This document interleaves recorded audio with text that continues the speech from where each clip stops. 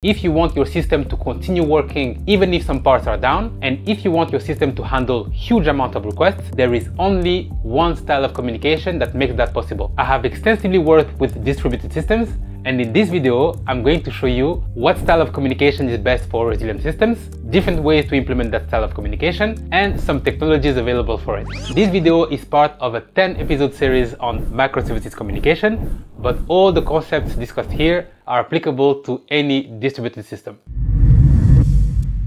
Let's take a video service that sends a request to the IP address of a running instance of the transcript service and waits for a response. This type of communication is called blocking synchronous communication, and there is a major downside to this type of communication. With this style of communication, when the video service sends a request to the transcript service, it has to wait for a response and it can't handle any other request until it gets a response back. But fortunately, there is another style of communication that you can use to get around this limitation. The video service could simply send a request to the transcript service and not wait for a response. This style of communication is called non-blocking asynchronous communication. With a non-blocking async communication, the video service can continue to handle incoming requests while the transcript service is processing its initial request. But it gets even better with non-blocking asynchronous communication. Let's say that it takes on average 5 minutes for the transcript service to process the request. In a blocking style of communication, if the video service calls directly the transcript service, it will be blocked for a few minutes. And what if there is a very long video and the processing time takes hours to complete? The video service will be blocked for hours. Clearly, synchronous communication doesn't really work in this case. And that's not all.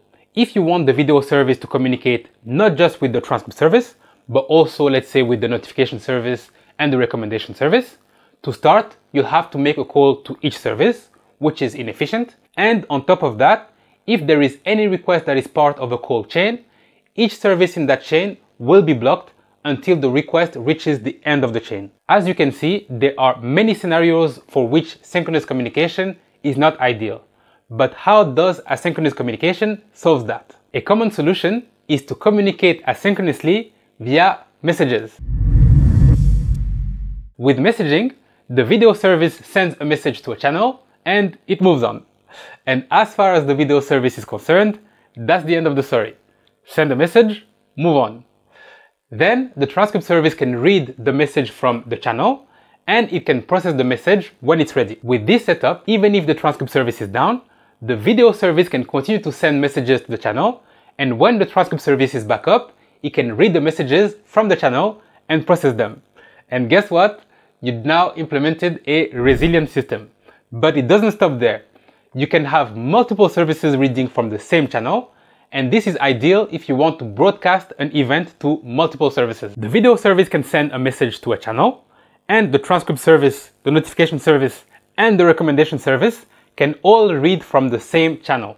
That way of communicating by publishing an event can enable patterns like event-driven architecture and event sourcing. Messaging and overall asynchronous communication opens up a lot of possibilities. It allows for resilient and scalable systems. But in order to implement asynchronous communication via messaging, you have to set up channels, and you need to make sure that messages are delivered and processed correctly. Not to mention that it can be much harder to reason about asynchronous communication. This adds a lot of complexity to your system, but thankfully, there are ways to make it easier to implement asynchronous communication. A very common solution is to use a message broker.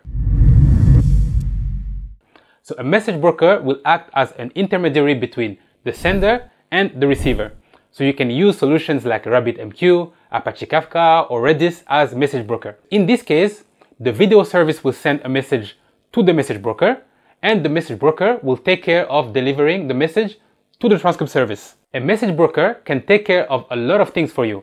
For example, it can ensure that the message is delivered by retrying to deliver the messages that were not acknowledged by the receivers. Messaging using a message broker is an extremely popular solution, but that's not the only way to implement asynchronous communication. You can implement asynchronous communication via HTTP REST APIs.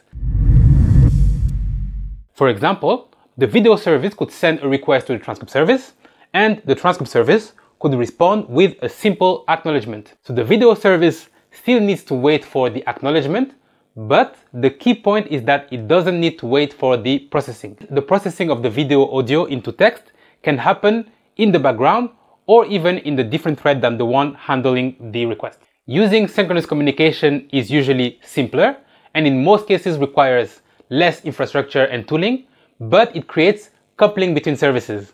With non-blocking asynchronous communication, coupling is reduced, services can still collaborate, but they are much more independent and the system overall is more resilient and scalable. For all of those reasons, even if it's more complex, it is nevertheless very common and very popular to use asynchronous communication in microservices architecture. But in this video, we only looked at unidirectional communication. So you can watch this next video to see how to implement bidirectional request-response communication in an asynchronous way.